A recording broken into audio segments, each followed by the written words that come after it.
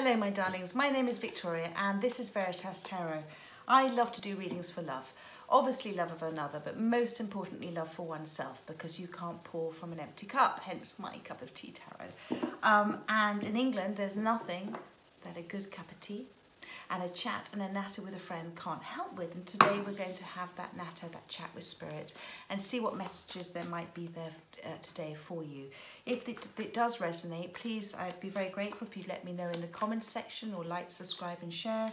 And if it doesn't, please don't try and make it fit. There are lots of other fabulous readers out there on YouTube, and there will be a message there for you somewhere.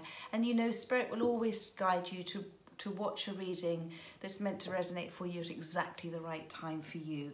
So we're going to do your Six of Cups soulmate reading. This can be for a soulmate you're in separation with, or somebody you're with and you're just wanting some advice on, or you know, a new soulmate coming in. You'll know if the message resonates with you. So I'm going to do your headspace, heart space, what's in their headspace and their heart space. Then we're going to get some advice from spirit, and then I'll pull you a love message or two at the end. So Libra, let's see what's in your headspace at the moment, my darling. Lots and lots and lots and lots. There's too many there. So what's in Libra's headspace? Thank you spirit. What's in Libra's headspace? Just one card please to start. Thank you. One card. There we go. So you've got the Four of Swords.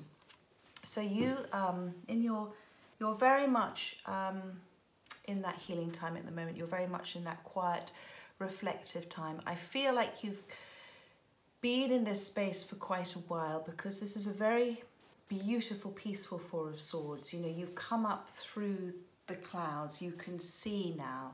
You've got enlightenment from spirit. You understand. You've kind of laid yourself bare. You're very open to any messages that are coming in to help guide you, and you feel very protected by this cloud here. This is, you know, spirit enveloping you.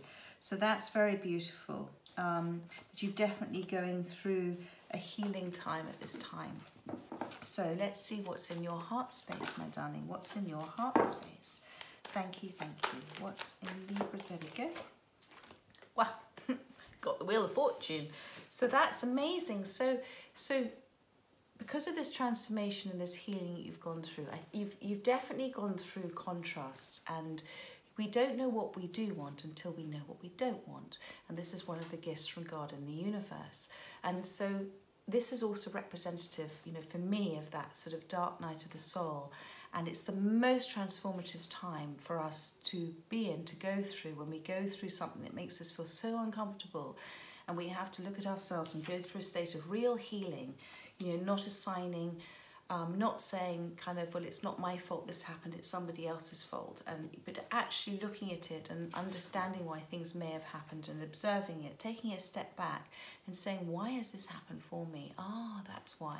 And that is being completely guided by spirit. That's your, you know, going through that transformative time.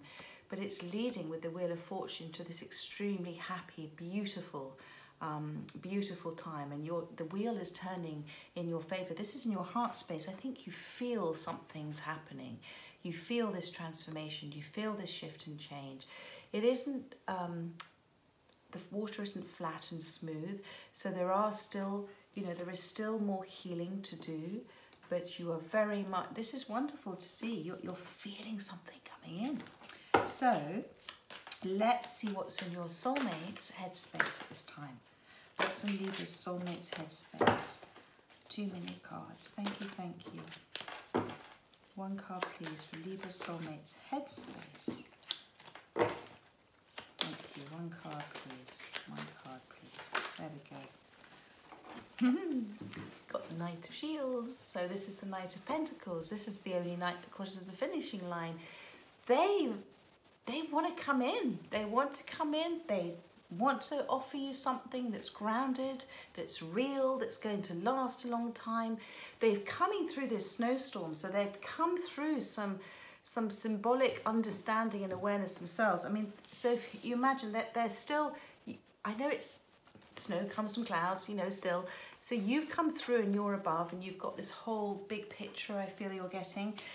They're still in that snowstorm, but they very much want to come in and offer you something. And you know, they're doing it from a place of love. Do you see the green here, the green cloak he's wearing? And you know, you've got the dragons, and I love the dragons because they're very much a sign of I'm getting growing up, and I haven't said that before about a dragon, but that's what I was told, growing up. And it's about you know, that spiritual protection and guidance, and their soul guiding them. So that's very beautiful. That's in their headspace, you know, and it looks very similar to me to the Wheel of Fortune. You know, this is, you feel this coming in. They want to come in and offer you something, whatever that may mean to you, whether it's an apology, a new start, a fresh start with somebody new. Let's see. So let's see what's in, you'll know. Let's see what's in their heart space for you. And you've got the Druid. So this is very much, this is a committed relationship, or something they want to be committed with you. So either you're in a committed relationship already, and there has been some healing that's gone on between you. Can remember, God sends in soulmates for us to help us trigger deep hurts and wounds that we don't really sometimes aware of that we actually have. And you're both learning from each other. You're both mirroring each other. Do you see here as well with the snake and the egg? It's all a sign of rebirth. And this is what's so beautiful. And again, completely guided by spirit. You know, it can be as well about codependency. I don't see that here because you've just got this extraordinary healing and the Wheel of Fortune and the Knight of Pentacles. I think whatever lessons that you have been learning together, that's what's now happening. They're coming in, which is just absolutely fabulous. You've learned these lessons. You're both going through this period of transformation together. It's very, very beautiful to see. And they're very committed to you. You know, they have a huge amount of love for you. They're very, very committed. Let's see advice from Spirit for you. Advice from Spirit. Thank you, thank you. What's it about? There we go. Oh, wow. I mean, that's just fabulous, Libra. You've got the Star card.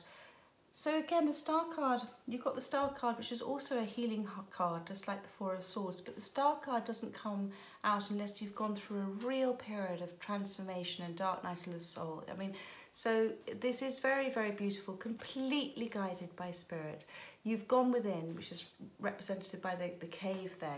You've gone within, and you know that all answers lie within. If we look without of ourselves, we never find the answers. We only find the answers within ourselves, our knowing, our soul, our higher self, through talking to us. And this is a really amazing transformative card, and it shows how much you have evolved. You know, as you know, all relationships are for the evolution of your soul, and this is your soul having evolved. And I think it's absolutely beautiful to see.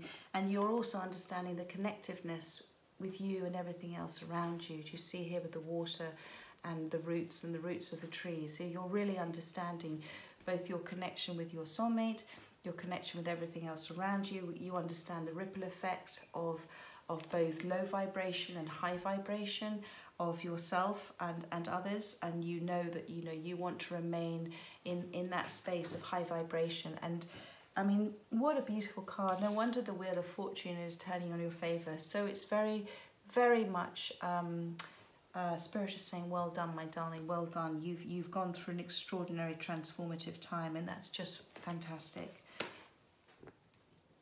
Hi, sorry, my dogs were barking, so I just had to pause the video for a second. So let's look at the Four of Swords for you and clarify that. Please clarify the Four of Swords for Libra. Thank you, thank you. Four of Swords for Libra. So you've got the Three of Cups. So this for me says that whatever healing that you've gone through, it's brought about this feeling in your heart about the wheel is turning, that you're beginning to come into, that brighter period of light. You've come through this transformation of the dark night of the soul, because the Three of Cups is about celebration. It's about reconciliation. It's about coming together. And this is a beautiful Three of Cups card. And you see here, I mean, what I see with this card always is that Soul Family, again, has come in to help you. And Soul Family are amazing. God sends, you know, everybody we need at the right time for us to come in and give us the right advice, right guidance, the right message. And you're really feeling now, you have this joyous connection with many people, not just your soulmate, but you see now with the pumpkins there is abundance coming in for you. The harvest is beginning to come in, and this is because you've gone through this period of healing, and it's been a really deep healing transformation for you. And there's so much more to come, and this is what Spirit is saying. You see these steps here, you know, you're at the sort of the bottom of these steps, because we can never learn. We can never learn everything we need to learn, or remember, you know, what our soul already knows. We can't learn any of it. We're always, you know, we're always got another step to take, another step to take. But the more we do those steps with that open-heartedness and that understanding about manifestations and the wheel turning in our favour, and understanding our connectivity to the whole of the universe, the more every step we take, the more amazing sort of surprises and delights happen. So this is very beautiful. I want to see now a clarifier for the Wheel of Fortune in your heart space. Thank you. Please clarify the Wheel of Fortune. Thank you, thank you. Please clarify the Wheel of Fortune. Thank you, thank you, thank you. Oh my goodness, too many cards. I just saw the Ace of Swords at the bottom of the deck. Please clarify the Wheel of Fortune. Well, you have, I mean, goodness, how beautiful is this? These two cards wanted to come out on the top where they flew out. You've got both the Six of Cups and the Ten of Cups. So this really has been a journey with your soulmate, whether this is somebody that you are with, as I said, in a committed relationship, and there's been a higher level of commitment between you, or understanding between you, or growth between you, or this is a new soulmate coming in because of the transformation that's happened within you, or this is a reconciliation with an old soulmate. This is really beautiful. This is your Six of Cups, and the Six of Cups also talks about the gifts that soulmates give each other, and that's the gift of learning, the gift of understanding, the gift of releasing triggers, of you know, God will always keep giving us triggers until we learn what those triggers, why we're being triggered, and soulmates come in to help us do this. But there's been, again, with the sunflowers here, you've had huge support, and so have they, from soul family around them. And you see as well, you're at the bottom of these steps. You've just started up these steps, and you're being guided to keep going up those steps, keep moving up those steps, keep advancing towards more enlightenment, more of the evolution of your soul, because that just brings in more abundance and happiness. And you've got the Ten of Cups. So you're really feeling now that you've come to a space of, you know, this is this wheel. You felt there's been a shift, and something amazing's happening, and this is this Ten of Cups. You feel a great, you know what it is? You feel a great contentedness about just being at the moment, about being happy in the moment. And a happy life is simply made up of happy moments. And we can't worry about the past. It's done. We can't regret and remorse. It's wasted energy. If we worry about the future, we just create more of the same fear, because we're just putting out fear and worry. But about being happy in the moment, that's another thing entirely. When you're happy in the moment and you're being in the moment, and you're saying, I am grateful for this and I am grateful for that. Well, the universe says, do you want more of that? There you go, because the universe always says yes. So this is wonderful. Okay, so let's look at your soulmates. This is in their headspace, the Knight of Shields. Please clarify the Knight of Shields. Thank you. Thank you, thank you. There we are. So the Six of Pentacles, yes. So very simply, as I said, this is a balanced offer. This is something that's coming in. It's grounded, it's sure-footed, it means something. It's the Six of Pentacles. So whatever they are in their headspace wanting to come in, it might be a little slow moving, my darling, because the Knight is the slowest moving. But I talk about the tortoise and the hare, and the tortoise always wins the race at the end. It's that slow, sure, steady pace. And we don't want to rush things like this. And so this is the Six of Pentacles. It's about a balanced, beautiful offer of something that's coming in for you from your soulmate.